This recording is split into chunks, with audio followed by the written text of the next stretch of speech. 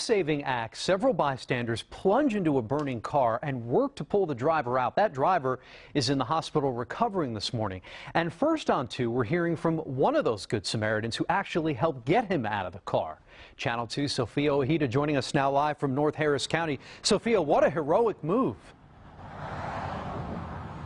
Yeah, Andy, it truly was a heroic move. People risking their own lives to pull that man from his burning car. Take a look to my right here. This is where that vehicle went off the road and slammed into this tree and burst into flames. Now, one of the rescuers we spoke with says he saw a number of people trying to get the victim out of his car, and he couldn't sit by and not help.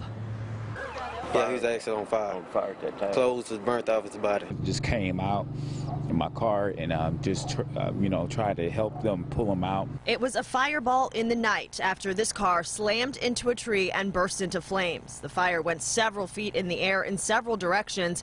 Several people rushed to help pull the driver to safety, but it was no easy task. The door was jammed. The driver's seat door was jammed, and the only thing I was able to do is bend part of the door down.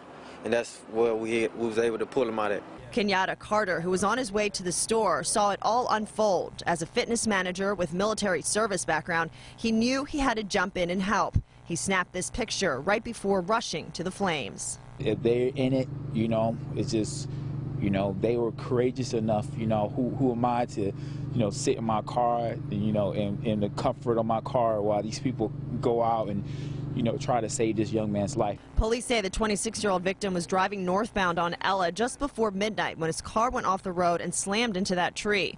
The victim was in and out of consciousness and couldn't get out on his own. Carter and several others saved his life.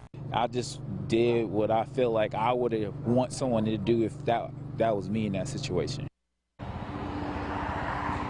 Now, that victim suffered severe burns on his legs, but he is expected to survive. No one else was hurt during this rescue. Investigators say they believe that alcohol did play a factor in this crash, but of course they're going to do some testing to find out if that was the exact cause. Live in North Harris County, Sofia Ojeda, KPRC, Channel 2 News. All right, Sofia, thanks so much.